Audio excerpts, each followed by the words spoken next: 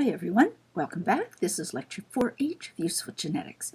We're continuing our discussion of gene interactions in biochemical pathways. We're going to consider two more complex situations where genes act redundantly or where they act interdependently. So first, redundancy.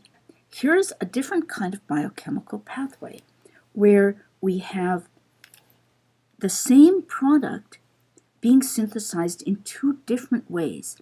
It can either be synthesized by the product of gene C, protein C, enzyme C, making the green product from precursor 1, or it can be synthesized by enzyme D encoded by gene D from precursor 2.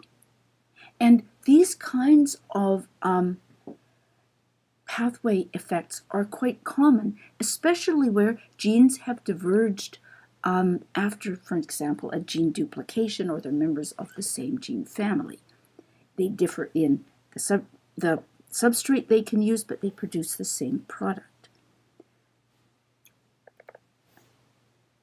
Now, what would be the genotype, what could be the genotype of a variant that produces yellow peas? If the product is the green pigment normally found in green peas, what could be the genotype of a variant that instead produces yellow peas?